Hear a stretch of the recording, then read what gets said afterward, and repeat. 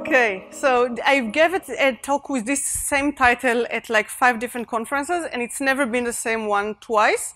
So it started as very like high-level architecture stuff, but this talk is actually more specific to a specific use case. You have a Kafka, and you're worried it may go down. And the reason that the talk went from very abstract and specific is that we found out that even though a lot of people have running Kafka in multiple data centers, and there's a lot of very legitimate use cases. You may want geographical distribution. You may have very specific laws about how data is allowed to be stored in this country versus the other country. There could be all kinds of reasons, but the vast majority of people really are just concerned that something bad will happen to their Kafka and are looking for advice. So what used to happen is that I'll tell about all those different use cases and how to implement them, and then at the end of a presentation, I'll have another hour of questions. How do I do failover? So what happens if my Kafka cluster goes down? So I decided to just skip the whole thing and do 40 minutes of what happens if bad things happen to my Kafka. So what kind of bad things could happen to your Kafka?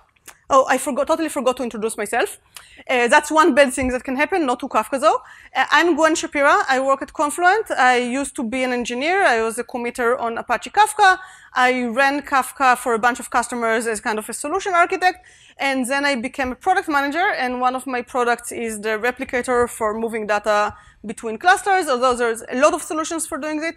So I tend to talk to a lot of people who have a need to do failover and need to run Kafka in multiple clusters.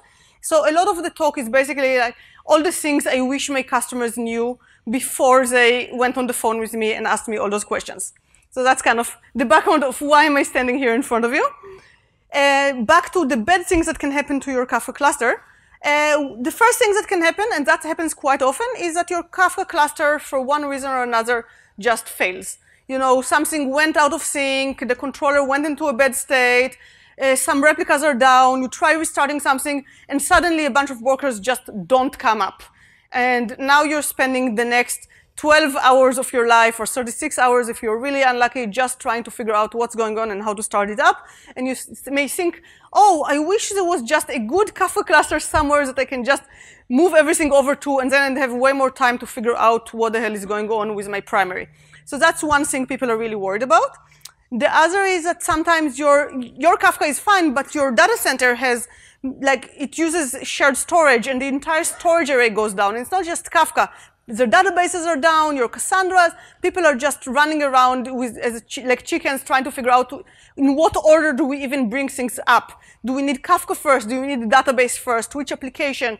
This is the kind of thing, a much more widespread failure that you have to worry about.